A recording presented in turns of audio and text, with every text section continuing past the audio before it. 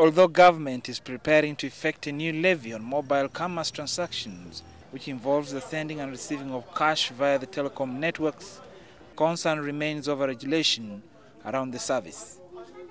There are so many developments within the sector that need to be mentioned and be protected within the law. This is a new industry.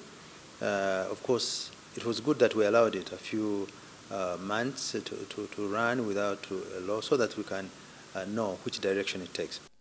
Finance Minister Maria Chiwanuka has promised that in the coming financial year, an amendment on the Finance Act will be pursued to cover mobile commerce, a product that holds over 13 trillion shillings in annual transactions, according to figures from the Uganda Communications Commission.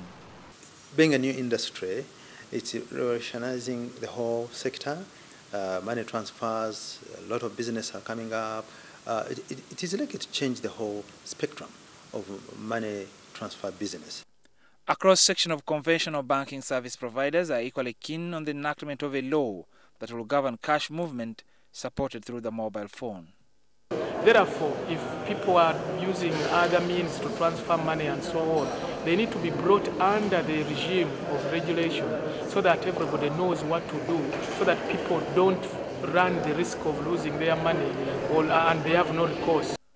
Relatedly, audit experts are also cautioning that with broad common borders aimed at promoting movement of goods and people, money laundering remains the single largest threat to regional business, thus the need for this new legislation. We have had scams of mobile money. And if you look closely, we don't know which service sector, whether it's a financial regulation or the UCC, the telecom regulation that's supposed to look at the mobile money.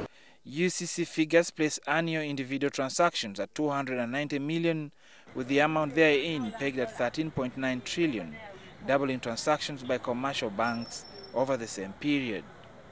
Reina Ojan, NTV Business.